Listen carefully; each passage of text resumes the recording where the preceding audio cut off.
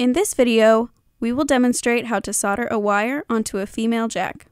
We will be using helping hands, wire strippers, needle nose pliers, a soldering iron, wire, solder, and a female jack. First, remove the casing from the jack. The casing protects the soldered joints and covers any exposed wires.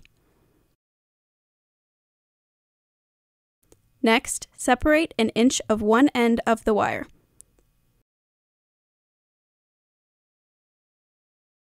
Cut one strand of a wire a 1/4 inch shorter than the other. Strip a 1/4 inch of insulation off each strand of the separated end of the wire. There are 2 short posts and 1 tall post on the jack.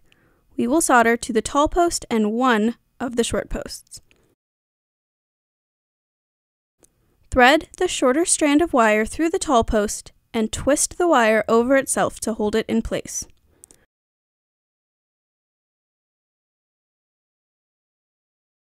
Repeat this with the other strand of wire and 1 of the short posts.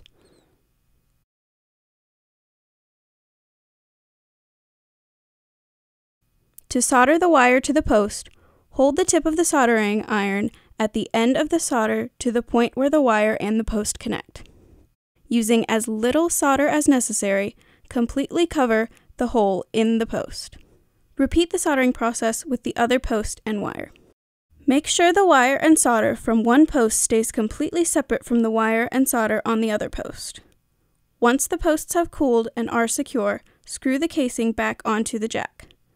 You have successfully soldered a wire onto a female jack.